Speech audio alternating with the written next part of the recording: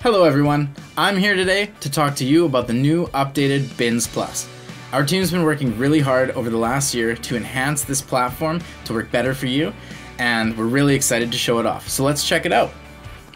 Welcome to your new bin dashboard. A few things have changed since last year, so let's take a look. First, we've added Binyards.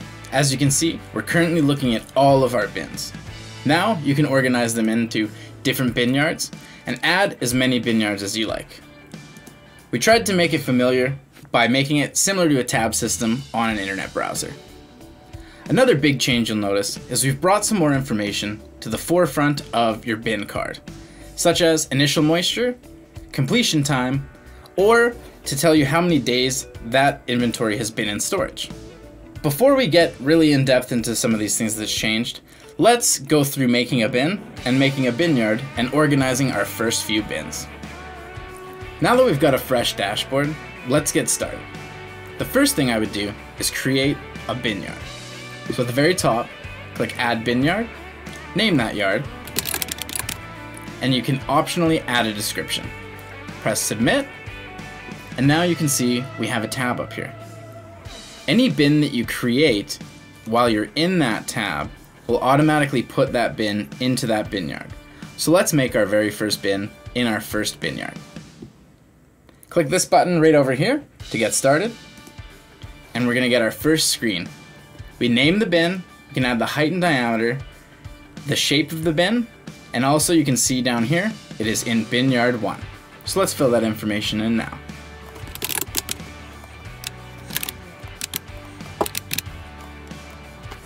Next, we're going to be able to select the fan that we have on our bin.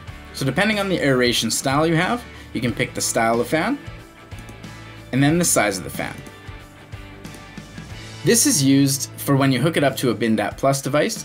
We'll actually be able to tell how much CFM that fan is pushing and just overall get more information about the whole conditioning process.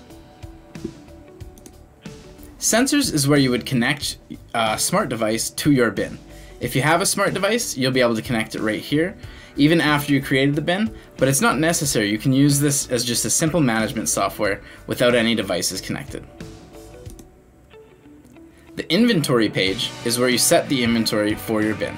Let's say we have barley in this bin, and it's about half full. We can put in what we're going to use it for, and we want to put in information about the initial moisture content and what we really want to target the moisture for, if we're going to be foreseeing any conditioning events that we need to do. Once you're done filling out all the information, press Submit. Now you can see we're in our bin page. So let's explore. The first card you can see here with the bin is your bin visualization tool. The slider to the right of the bin can be used to decrease or increase your inventory.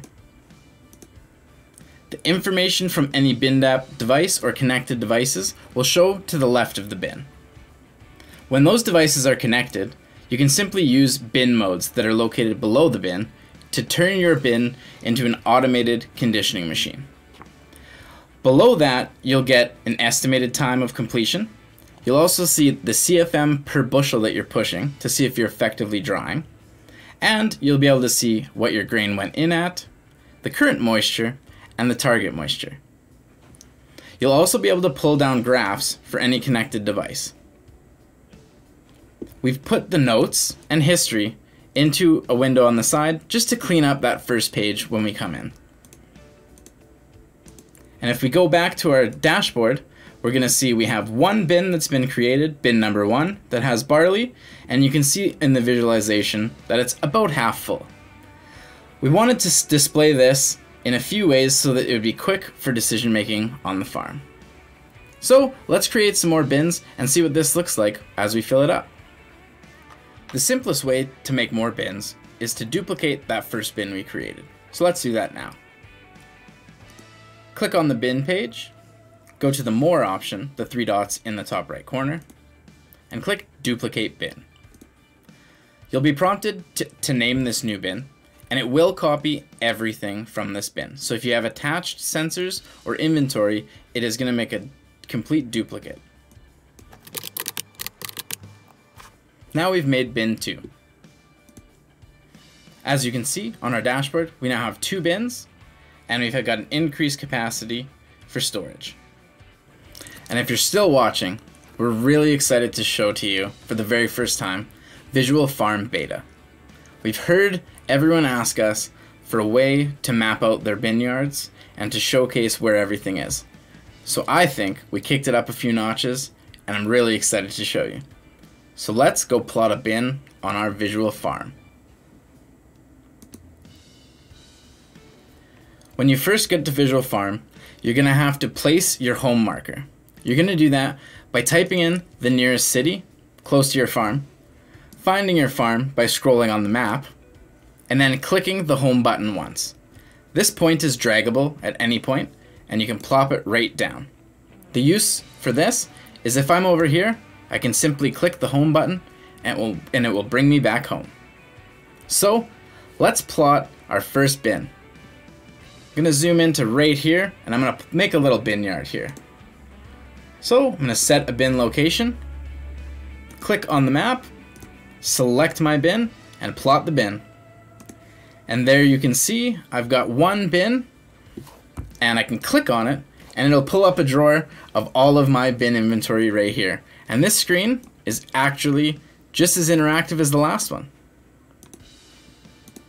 As simple as placing that bin, I can put another bin and put my second bin down. You can see that they're both half full with grain right now, so let's try moving grain between them.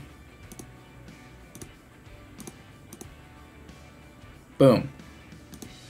You can see this bin is now empty, and this bin now has 4,000 bushels.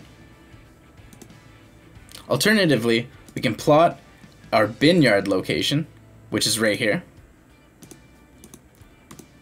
So then when we zoom out of the map, we can see a binyard location. We can fly back home. We could zoom out and fly into our binyard, where we can see all of our bin inventory here on the drawer, and as well have clickable bins on the side. All of our current customers will automatically gain access to all of the tools in our farm management platform. We're calling it Visual Farm Beta because everything is available to you through this visual map, such as your field mappings, where you can see a field overview and create crop plans, see the weather in your field, plan crop or field activities with your team, contribute to notes specific to this field with your team, and simply fly over to your next field and create a really concrete digital log of your visual farm. From here, we can fly into our binyard. We can see all of our binyard information on the window, and we can click on our bins.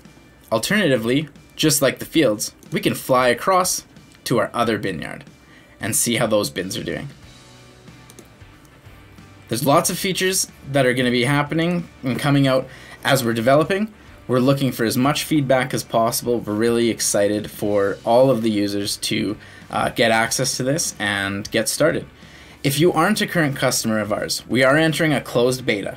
So we just ask that you fill out the form below, and we'll get back to you with access to this immediately.